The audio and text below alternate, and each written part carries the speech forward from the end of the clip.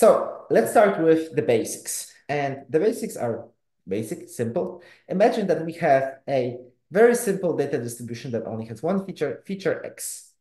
We know that there exists some kind of true pattern in the world that we're trying to predict that maps this feature X to some kind of binary variable that we're trying to predict. So dealing with, for example, with a binary classification setting. So we're trying to capture this true pattern by using machine learning algorithms. We have some data sample. And then if we look at this data that we actually have, we will see that we're going to have certain amount of positive class and negative class in it, like visualized here in the last plot in this slide. But all these parts are dynamic, and once we deploy our models to production, both the true pattern and the sampling distribution, so our data distribution, may change. Let's talk about it. So the first thing that might change is the actual sampling distribution, so the distribution of our covariates, which is just called covariate shift because covariates change, they shift their distribution. So imagine here, if we look at this part, we have original sample. Once we deployed our model to production, we see that the mean of that distribution has increased and it's looks different now. That means that if we sample from the distribution, the new distribution, also the actual class balance might change, which means that model performance may or may not be affected. And again, we discussed that in depth in our performance estimation documentations, blogs, webinars. If you're interested in how covariate shift impacts performance, then you're welcome to check those out. Just to define covariate shift a bit more formally, covariate shift is the change in the joint model input distribution. So we look at the joint distribution of all the model inputs. If the joint distribution changes, not even if any specific feature changes, but if this joint distribution changes, so maybe just correlations change, we are dealing with covariate shift. Now, the second potential reason why your models may fail is so-called concept drift. And for concept drift, the sampling, we're going to assume that it stays the same, so there is no change in the covariate distribution, but the true pattern that exists in the world has changed. So before, we had this strong kind of sigmoid pattern, now it became more linear. And if we train our model to capture this sigmoid pattern, but in time, the pattern will change, then the model will actually mispredict quite a lot of observations, and it's going to be quite incorrect, especially here, where a lot of observations have shifted from positive class from negative class to positive, where it should predict, let's say, 0.8, it would only predict, let's say, 0.5. So we're going to see strongly decreased performance, especially if your model inputs are around this center here, which we can assume that they are. So we're going to see a significant drop in performance if there is concept drift of almost any kind. So this is something that we really need to be wary of. And if we can measure it, capture it, quantify it, and then resolve it, we should do it as much as possible.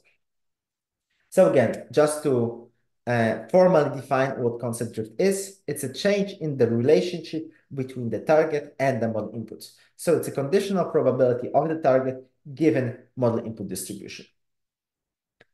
And now I just have a kind of dense kind of summary page that delineates the differences between the concept drift and the covariate shift. So that should be drift here. Let me fix it right now. And again, I already defined those, so I'm going to skip it, and I gave the formula. When it comes to impact on performance, that's one thing that bears repeating. Concept drift will almost always have a negative impact on your performance. Covariate shift may or may not actually have a negative impact on your performance. It might have no impact whatsoever, or it might, in edge cases, actually a positive impact on your model performance. Imagine that your data drifts away from the class boundary. So you have some kind of reasonably well-defined class boundary, and the data moves away from that region. That means that the data has become more linearly separable, and it's actually easier to make predictions on that data. So we're going to expect an increase in performance, whatever metric you use to measure your performance. When it comes to when we expect to see either concept drift or covariate shift, for concept drift, we expect it to see in use cases where the data is not strongly informative. So in other words, if you use some kind of metric like, for example, ROC AUC, we expect that if ROC AUC is generally speaking low or in absolute terms low, like around 0.5, 0.6, maybe 0.7, we expect to see quite a lot of concept drift. Whereas we expect to see covariate shift for use cases where you have very strong informative data and you can predict the target with high degree of certainty. The reason for that being is basically if the data is very informative, then almost any change that has to do with features that are informative of the target is already one of the features that we have access to, because we have access to almost all the features that have relevant information about the target. Whereas if there's some feature that we don't observe, we don't have in our data set, and this feature drifts, we're going to observe it as concept drift. So if there's not a lot of information in the data, concept drift will happen more often. When it comes to detecting concept drift and covariate shift, we do require targets for detecting concept drift because if you just look at the formula, you do have the target here. So we need to use the target to really validate whether this pattern has changed in time. For covariate shift, we are only dealing with the distribution of the x's, the features, so we don't need to have access to targets. Now, how can we actually quantify its impact on performance? So we have a couple of algorithms here. For concept drift, we have our reverse concept drift algorithm, which is kind of the main topic of today's presentation. For covariate shift, we came up with a couple of algorithms. We invented CBP and MCBP, and we're also implementing importance weighting, which was discovered by, forgot the name of the university, but the researchers in 2019, and we're going to be implementing that very soon in our open source library as well. And when it comes to measuring the magnitude, interestingly, we're using the same algorithm as for detecting concept drift, RCD, which is available in our cloud product.